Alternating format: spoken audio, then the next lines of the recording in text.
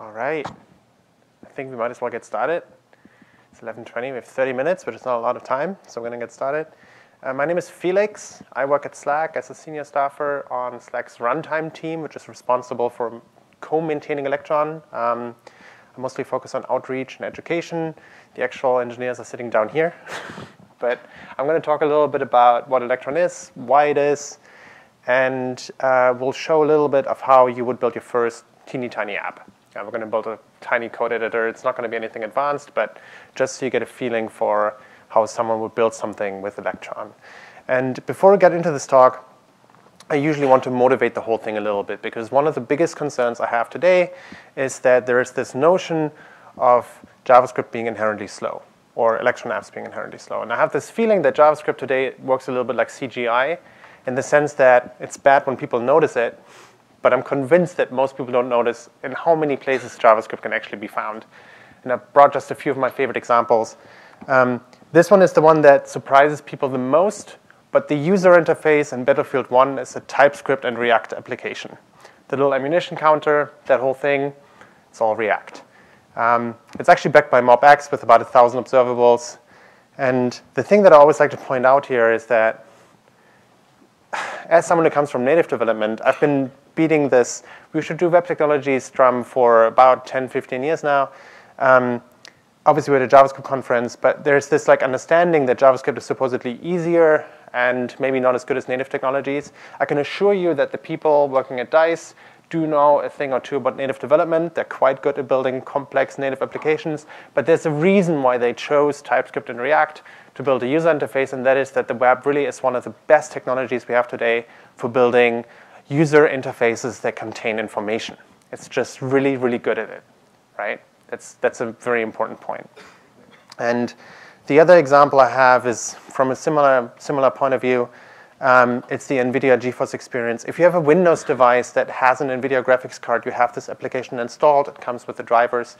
And the NVIDIA GeForce experience comes with not only web components, but also Node.js. Every single NVIDIA driver contains a version of Node.js.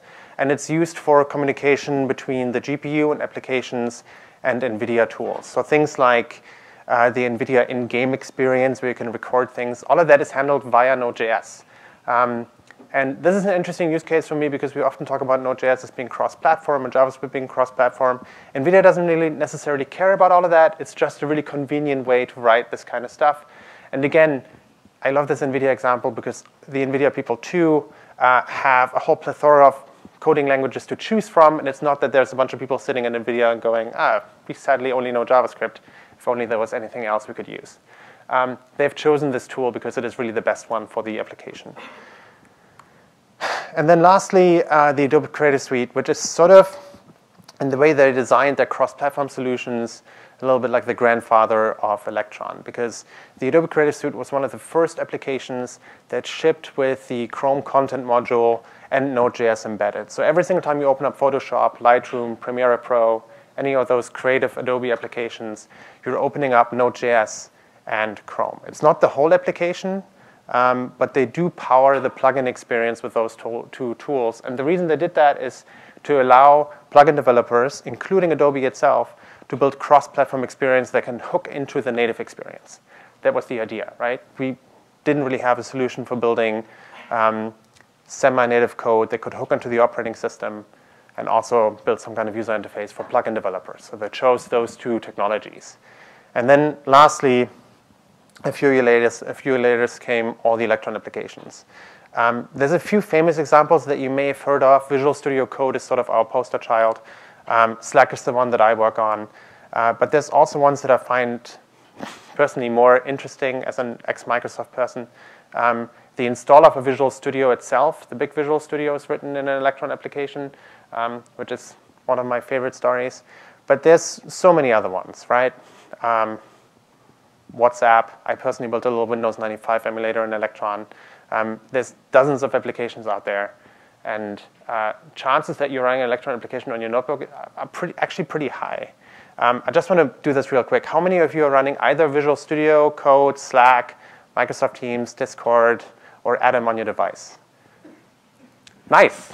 Cool. See, that makes us very happy. Isn't that exciting? So whenever you give this talk, and it's gotten better over the years, but certainly in the beginning, did I just lose the display? Nice.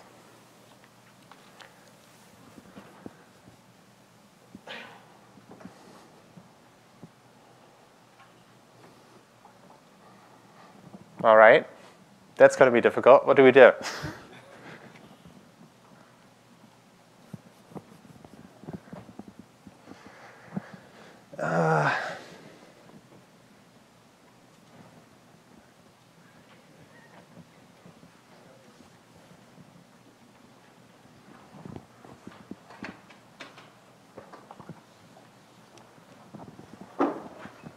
Any ideas?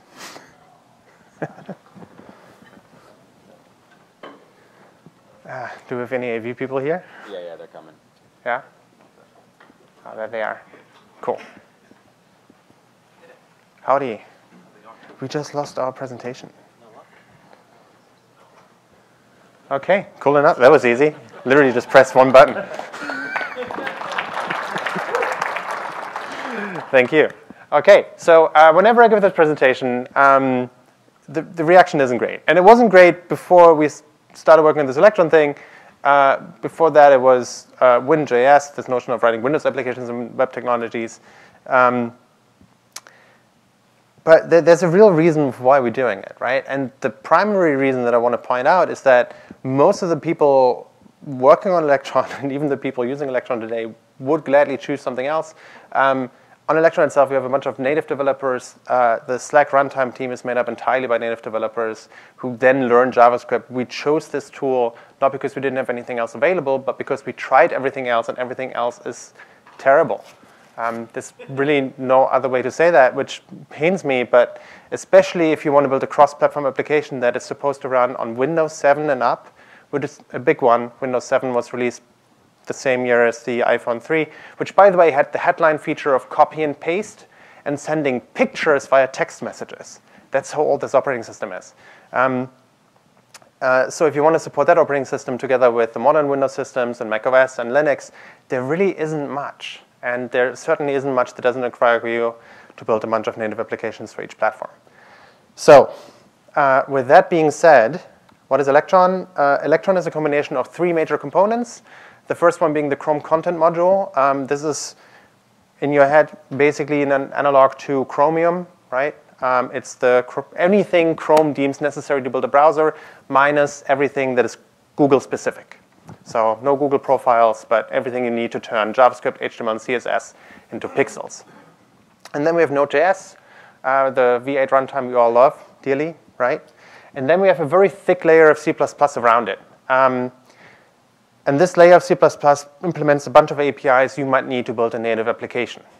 Those are things like interacting with a native window object, or sending native notifications, or interacting with a touch bar, whatever you might need. There's a pretty thick layer of C++ that Electron comes with that allows you to do that cross-platform. So how do you actually use all of that, right? That's the demo part. We're going to do this little Electron thing. And because Visual Studio Code is essentially our poster child, what I want to do is I want to tell you about Monaco Editor, which you might already know. It's very possible. But Monaco Editor is a thing implemented in Microsoft a bunch of years ago as Visual Studio Online, which didn't really work out, and eventually became a part of Azure websites. And it was sort of this notion that in Azure you had a little pen, and when you hit it, you could edit your website. Azure website itself wasn't the biggest success, but this little text editor was pretty damn good. And at that time, someone made this joke of, oh, if you put that in a window and give it to people, they're going to use it, which was a funny joke, but then they did it. So that's how we have Visual Studio Code today. So we're going to do the same thing, right? This is how many Electron applications begin. They start as a website or a web application that is extremely powerful. And then eventually someone goes, oh, this could be an amazing desktop application if only it could do X, right? And X could be whatever you want, because Node.js allows you to write in whatever you want. If you want to write C or C++ or anything else, we have a lot of Objective-C in Slack desktop applications. You can do that. You have native Node add-ons. But that's usually how it begins. In the case of Visual Studio Code, the most obvious thing that happened was this would be a great text editor if only it could read and save files, which is one of the basic features of a text editor, which in 2019 you can actually do with a browser, but certainly when Visual Studio Code started, you couldn't, right? And if you think about the editor today, it has a native debugger, right? All kinds of features that you can't really do in a website. So let's actually do that and go through the motion. What I have here is the most simple of index files. This is an index.js. And we're going to start by turning that into a node package. There we go. So now we have a package.json. And in this package.json, what we would normally do if we were to build a Node application is that we define a start script, right? And for most applications, that would be Node. Node is sort of the runtime that runs our JavaScript, right? So when we execute this application with an npm start, what happens is that Node reads our index.js, which right now only has a console log, and then eventually executes it. So to turn this into an Electron application, the first step we take is extremely simple. We npm install Electron, which will install Electron as a dependency. It's a fairly straightforward process. We download Electron for your current platform. And then, in the package.json, we replace our node with Electron. When we execute this application, with a correct writing of start, what happens now is that more or less the same thing happens. When you boot up Electron, we start something called the main process, which to you might look and feel a lot like a normal Node process. There's one important difference. The first one is that you can now see Electron down here. We are an actual application. And the other one is that the script doesn't immediately exit. But otherwise, this is basically Node. If you want to require FS, you can do that. And you can use this. Any given Node script will basically run here, right? You have everything else that you have normally available. And this is our main process. Once we've started this main process, we also boot up everything we need for Chrome. So those are typical things like the GPU process. And then eventually we can start additional renderer processes, which for us are windows. So when you want to build a desktop application, one of the most important pieces of primitives you have is the user interface, the window that you're going to start painting things in. And the way Electron solves that is that it should feel very familiar to anyone who's used to Node applications in that you already know the FS module, you know the util module. We have one additional one that is called Electron, right? So you can do this. And Electron itself contains a bunch of modules, the first one being the app module, and the second one being the browser window module. And those are the ones we're going to use for a second. So the application object allows us to interact with the application's lifecycle on your operating system. What I mean by that is when you start an Electron application, this main process never has any user interface. It's always invisible. On Windows, you don't even have anything in your taskbar. But we also boot up a GPU process and various services, and eventually those services are going to be ready and ready for you to start doing UI stuff. So we're going to say application on ready. We're going to do things now. And what we're going to do is we're going to make a window.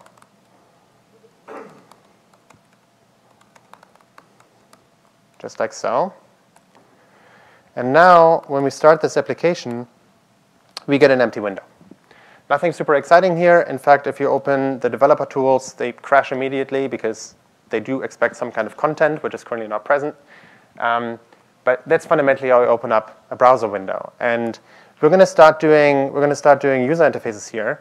But one cool thing about Electron is that we can combine the powers of Node with the power of Chromium.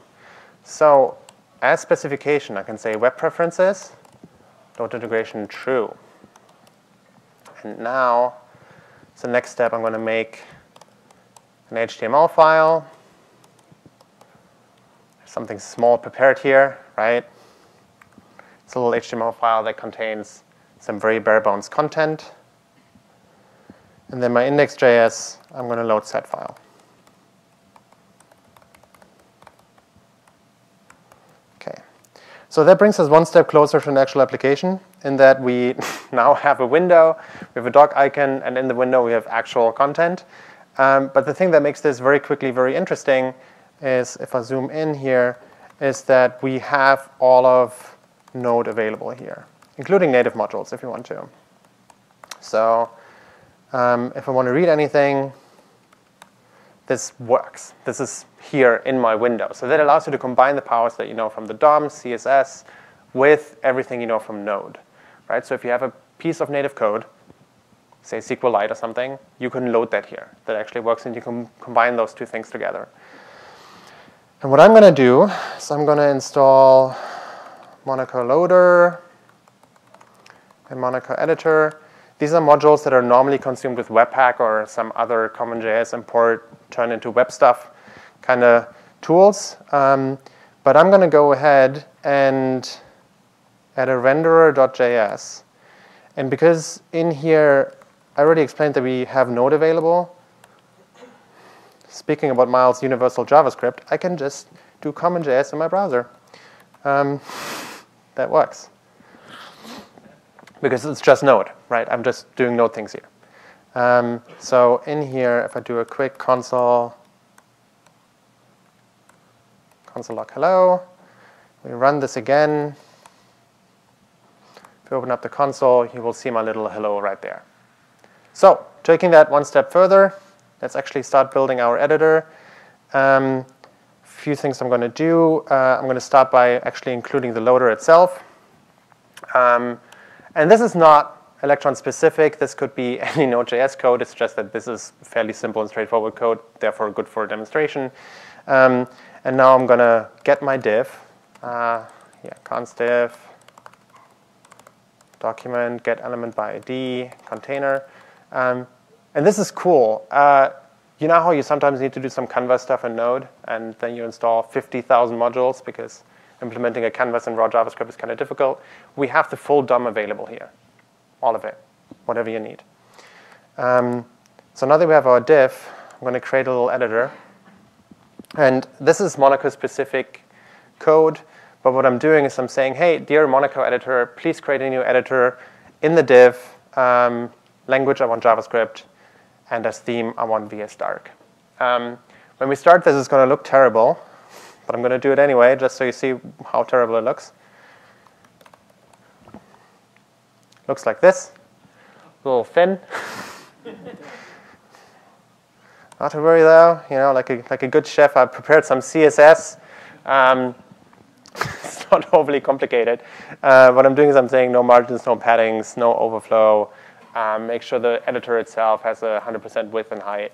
And then I'm giving the container also full width and height of the viewport, which is an interesting point for me because depending on which browser you support, that is a variable you couldn't use on your CSS, right? Viewport height and width is not crazy new, but if you consider supporting something as far back as IE8 or IE9, because you have an enterprise communication tool like Slack, and you need to support enterprise environments, those values would not be okay, right? But since I'm shipping my own browser engine, I don't really have to worry about that. And getting a new browser engine into an enterprise environment is a lot easier than convincing,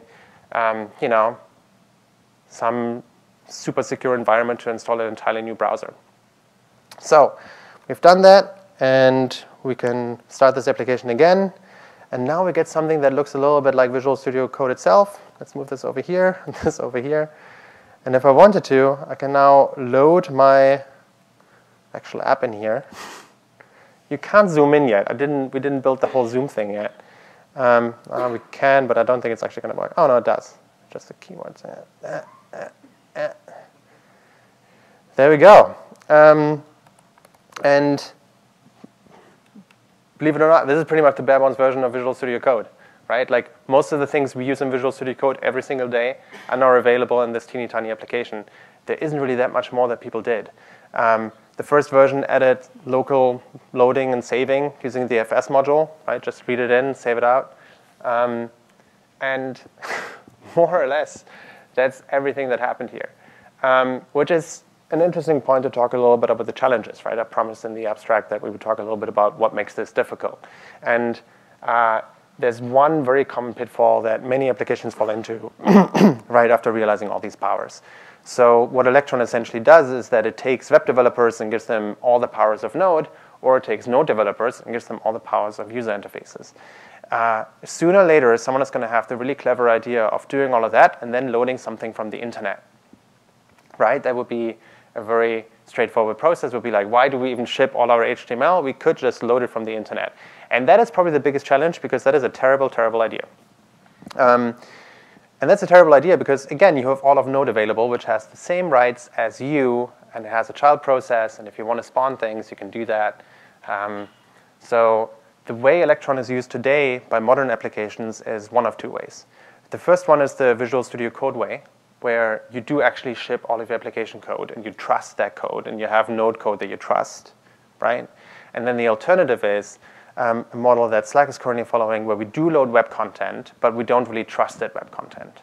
Right? We say, okay, this web content might have a right to more than the actual, than in a browser, but we control very neatly and very, very narrowly what kind of features are available there.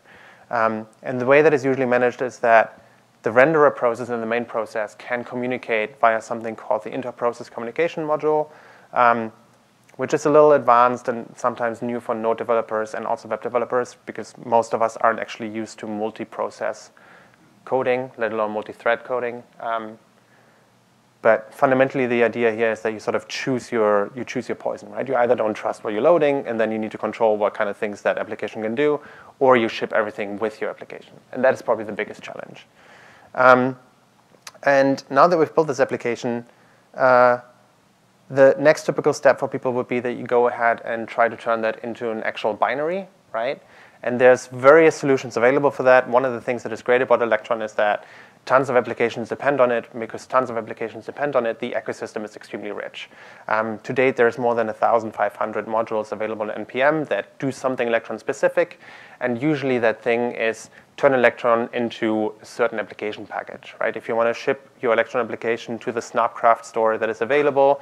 If you want to notarize it with macOS, that is available. And one of the tools that does it extremely well is Electron Forge, as built by Sam, who's sitting right there. So if you don't like it, please annoy him immediately.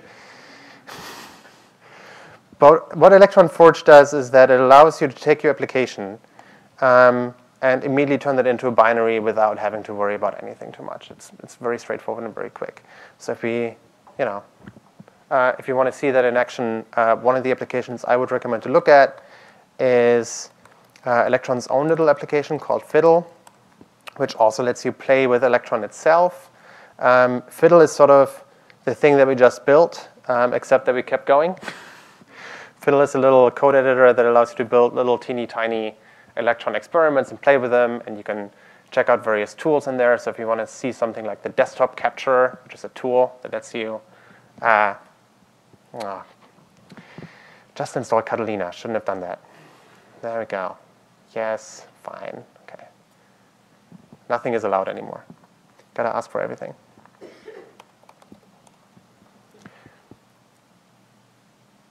So anyway, as I was saying, if you want to see something like the desktop capture in action, you can run this little application, and the desktop capture is broken, which we will debug later. But it's a little application that's not only open source, it's also using Electron Forge, so you can sort of see how we turn this application into actual binaries. We do all of that in CI. Building a complete new version of this doesn't really require from me anything else than a little iPad. And it's also a little tighter and neater than Visual Studio Code itself, which is also open source, but might be a bit of a mouthful if you start there, right? Because obviously that application has been in the works for a while. All right, we have about 5 minutes for Q&A. If anyone has any questions, while we do that, I'm going to leave this open. If any of you want to get started with it and haven't yet, recommend Fiddle, recommend Electron.js. Fiddle also allows you to export your little experiments as a Forge project. So you can build something tiny, just export it as a desktop app, send it to your parents, right? Which is honestly one of the big benefits. If any of you write NPM modules, you can send your little NPM modules to your grandma, and she can run it, which might be more difficult than NPM install instructions.